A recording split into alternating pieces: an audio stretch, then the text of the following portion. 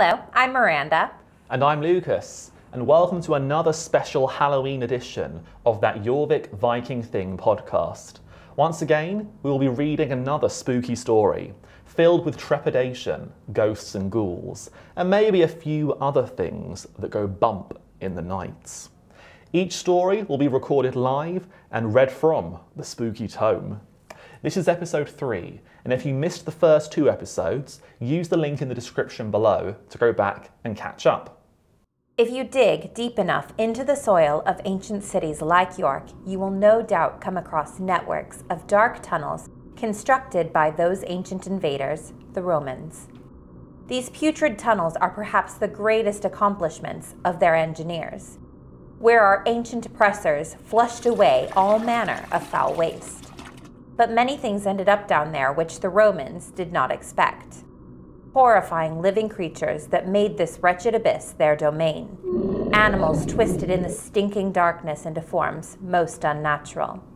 This is just one of those tales, an account passed down to us from the distant 2nd century, a story of a creature that ruled over the darkness beneath your feet. This is the story of the thing that came in the night. The city where this horrifying incident occurred was a grand, ancient settlement which stood in the heart of the old empire. And it was a place greatly enriched by the fruits of the sea. A certain house stood on the edge of the city upon the shoreline, and this was the home to some wealthy merchants who hailed from the land of Iberia. They were fishermen by trade and had earned the greatest riches exporting fish sauces to hungry provinces across the empire, securing enough wealth to reward themselves with some of the greatest luxuries that Roman life had to offer. They were even able to pay for a remarkable feature to be added to their house, a connection to the city's sewers, meaning that their waste was now flushed away into the ocean, out of sight and out of mind. No more stinking chamber pots, putrid carts of night soil, nor the stench of excrement mingled with the fishy aromas of their profession. Truly, a life of urban luxury indeed. The fishermen's most valuable commodity was a mixture of fermented fish blood, guts, and heads that they exported across the empire to provinces as far afield as Egyptus and Britannia. And they were ever vigilant for thieves who might steal their precious foodstuffs. Criminals would go to great lengths to steal such valuable cargo, scaling walls, bribing guards, and resorting to bloody violence if necessary. So the fishermen, quite wisely, chose to keep their jars of fermenting fish entrails safely sealed in the most secure room within their house, under lock and key. Though this just happened to be the same room where their latrine was.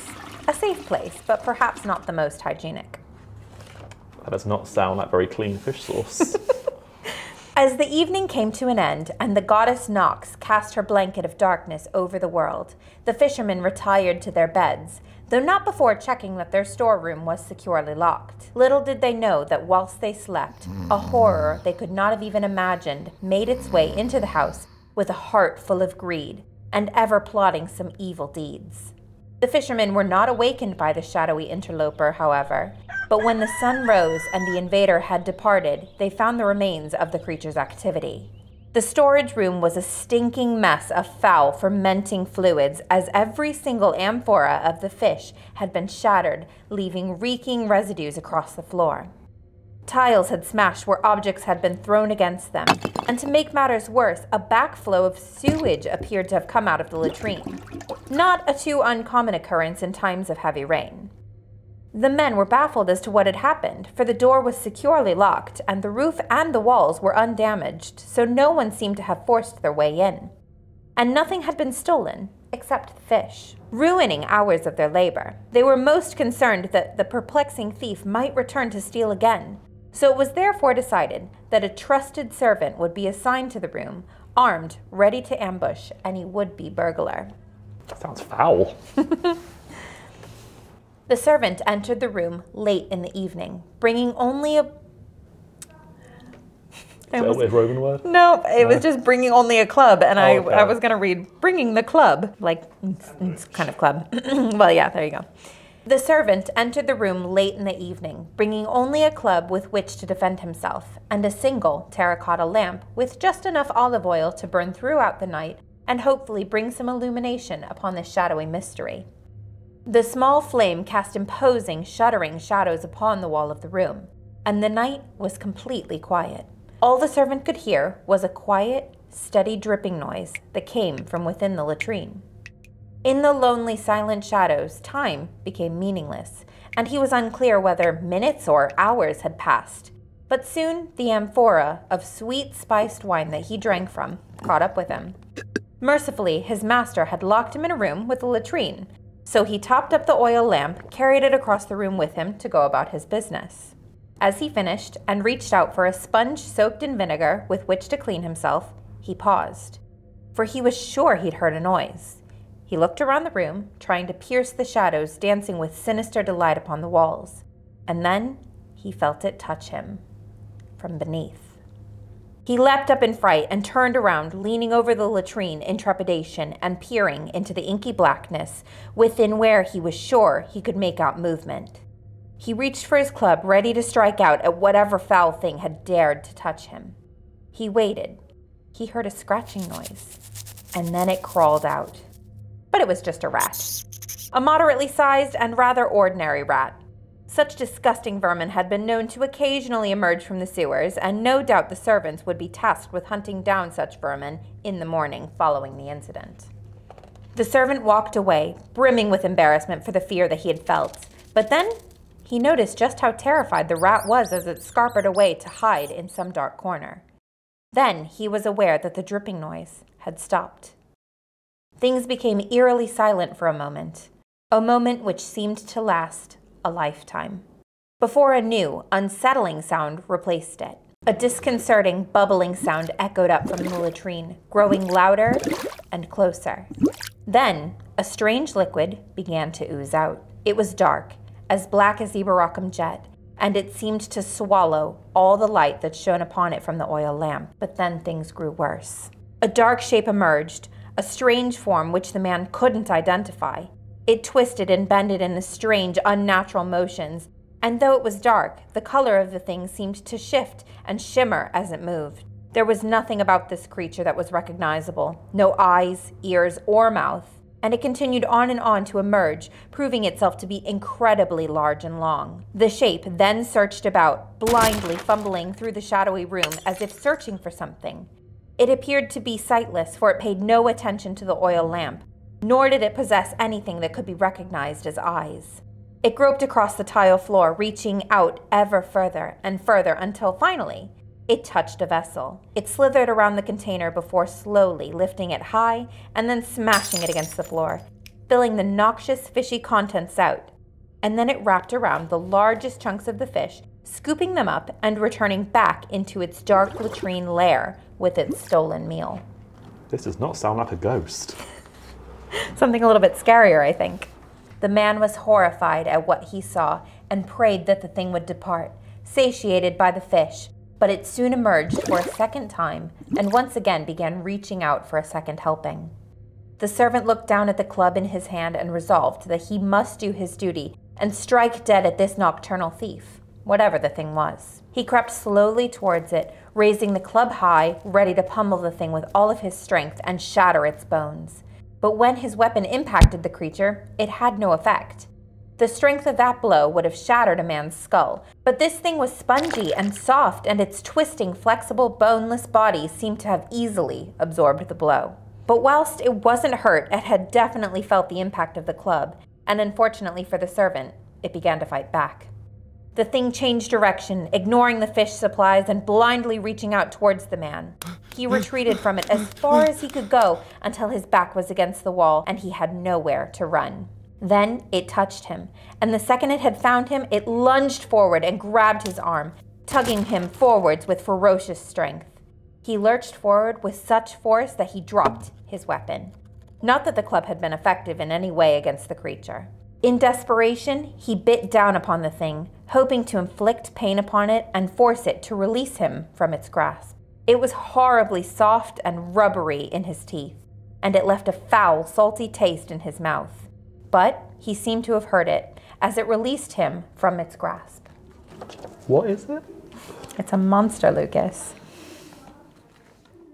As he fell to the ground, he landed near the shattered amphora. and he reached out for a large and sharp shard of the broken vessel. When the thing writhed around the room searching for its prey, the man crept forward with the shard in hand, hoping that this sharp object might pierce the thing's rubbery flesh and wound it. He struck, and it worked. He sliced through its skin, and strange blue-colored blood poured from its wound. He made ready to strike again, but then, to his horror, a second, identical thing emerged from the latrine, snaking towards him and striking out forcefully. He fell backwards and ducked down away from the second sightless thing that was groping hungrily about the room. And thankfully, gods be praised, he still had hold of the sharp shard. He pondered what to do. Should he hide in the shadows or strike out again at the second thing? But within moments, his heart sank as he saw a third thing emerge.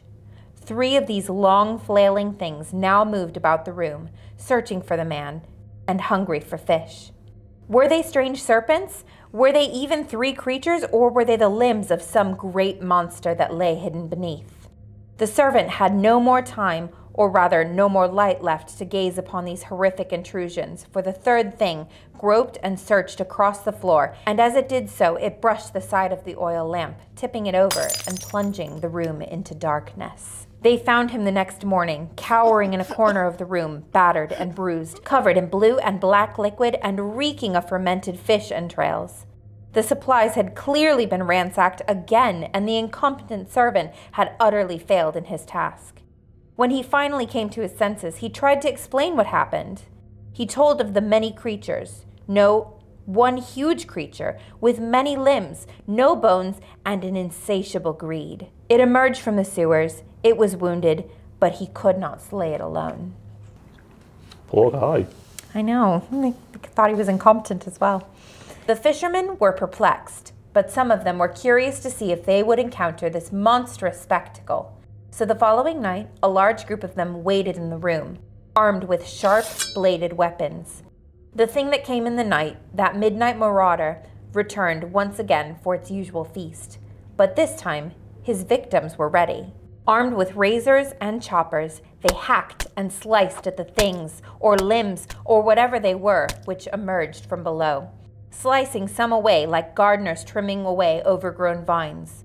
One man even swore he saw within the latrine the creature's bulbous face with a strange alien beak.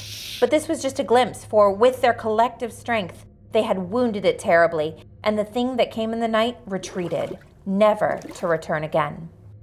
Perhaps the creature learnt its lesson at the end of the sharp Roman blades, or maybe it swam back out of the sewers into the dark depths of the ocean where it belonged. But then again, when the men would repair these subterranean tunnels, some would note noises, strange-shaped shadows dancing in the darkness, and even an inky black substance spreading through the waters. Many such tunnels still exist beneath the old Roman cities, so perhaps in the future we shall take extra care when digging for ancient secrets, as some mysteries are better left forgotten. Spooky, yeah? Yeah, very spooky. I like they call their toilet a storeroom. True. I mean, we keep medicine and stuff in ours, you know? Yeah. Is it so weird to keep fermented fish? Not in my house, I suppose. So, what do you think it is? Well, it's not a ghost, is it? No. It's some sort of toilet goblin. It is a toilet goblin. I mean, like, there's always those, you know, like, people think of, like, tabloids saying, crocodile emerges from toilet, or, you know, like, I'm sure in, like, some Florida newspaper right now, they're reporting, like, a boa constrictor coming up and biting someone's butt, so could be that, you know? It sounds snake-like, but it had no eyes or mouth. And it had a beak, didn't it? Yeah, that's true, yeah. So it's a bird. It's a bird and a snake. It's actually that ghost from the first story because, you know, it was shape-shifting. Oh, okay, so yeah. it was just a goat all along. Yeah, okay, yeah. What do you think smelt worse, the ghost from episode 2 or the storeroom from episode 3? I think probably the storeroom because it had the toilet and the stinking fish. Yeah. So I just don't really think there's much competition there. Okay. So I think I win. I think that's the scariest story. I think I've got an even scarier one. And best of all, it is a Viking scary story as well. You can't... And Viking trumps Roman. Well, that is true. But we'll see if your little scary monster is scarier than mine, yeah? Okay. Cool. Let's find out next time. That concludes tonight's spooky story, and we hope we didn't scare you too much. We have been your hosts, Miranda and Lucas from that JORVIK Viking Thing podcast. Make sure to tune in next time for episode 4, the finale of your Halloween specials. Until then, if you want to learn more about the Romans in York, visit Dig, an archaeological adventure, and become an archaeologist for the day. Likewise, make sure to check out the podcast, all linked in the description below. So hit that subscribe button, turn on notifications, and don't miss the finale. Leave a comment below, tell us what you think this spooky toilet monster would have been, and tell us if you know any spooky Roman tales. You never know, it could feature in a future project. But until next time, sleep well, sleep well, sleep well, sleep well.